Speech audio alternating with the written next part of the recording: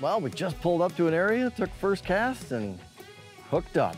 I'm Larry Ladowski with Midwest Outdoors. Today, welcome to Southwest Wisconsin and Lake Higanza. I'm fishing with a very old buddy of mine, Tony Puccio, local guide and all-around good guy, PWT guy a long time ago, right, Tone? Wow. Since it started, 1991 or 1990. Wow. We're gonna fish Lake Higanza. They've got a variety of species in here. And we're basically gonna just see what the day brings. Got them on a Berkeley flicker shad, and this is an excellent start. You ready, buddy?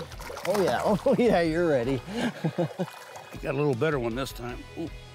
Yeah, this is a little better fish. He was hungry. You know, the guy has to show me up. All right, come here, buddy.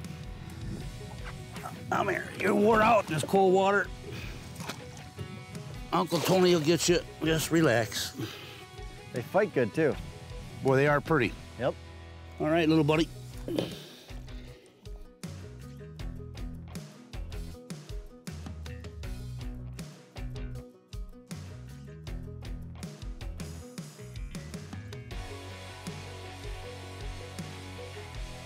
I saw him follow.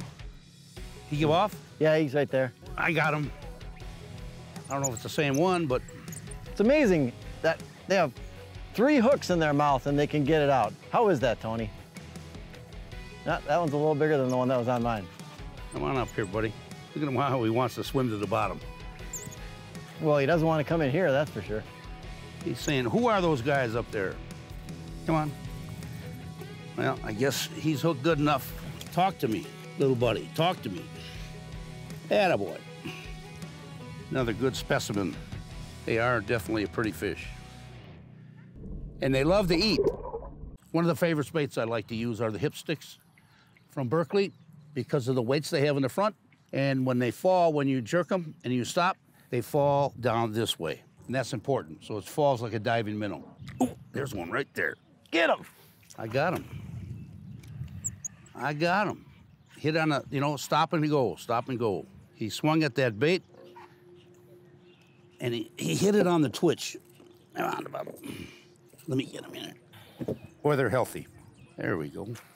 He's got food in him. He's been eating. You ready, buddy? A lot of guys question, how their depth finder reads. If they don't take the time to move into areas, like right now, we're in 4 feet of water. We can see the sand, soft bottom. The down scan has this depth in here of the white. It's reading down into the soft bottom. On your sonar here, you see that your bottom line is not very dark. If it was really hard bottom here, that brown, dark brown line would be deep, another 1/8 of an inch or so down into this. My best way, I tell people when I do seminars and stuff, is to go into sandy areas where where you can see the sand or it's there, see how it reads, then move out. Go to where there's gravel or rock on a rock bar and see how the depth finder picks it up. So you have to learn, go out, experiment, and don't fish, just study your depth and your graphs and how they mark where you're at. And then you'll remember that for as long as you live.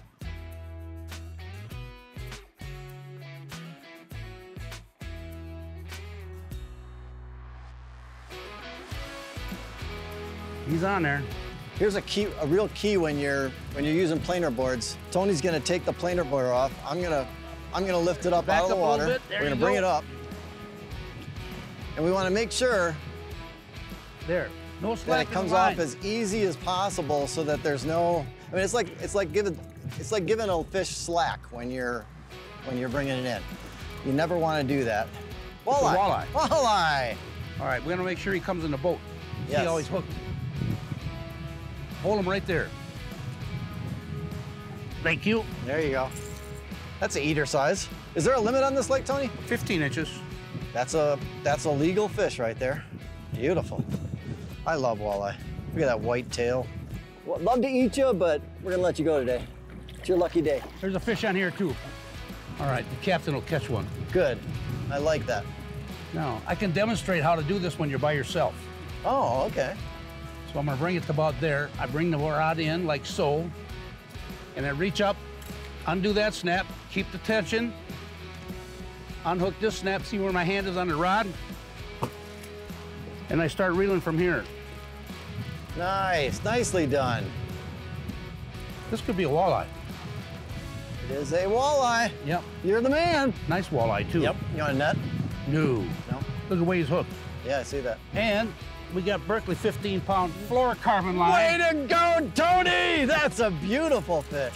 Well, Tony, has been a great day. Mostly a pike day, but... Hey, we ended up with a couple walleyes. This is a nice fish right here. And how do they get a hold of you to fish this area? SeriousWalleye.com is my website, and my phone number is 608-212-6464. And the nice thing about going out with a guy like Tony is he will teach you how to fish. He will show you the ropes of fishing. I want to thank him for joining us today. Midwest Outdoors, right back. I'm Larry Ladowski, and we'll catch you later.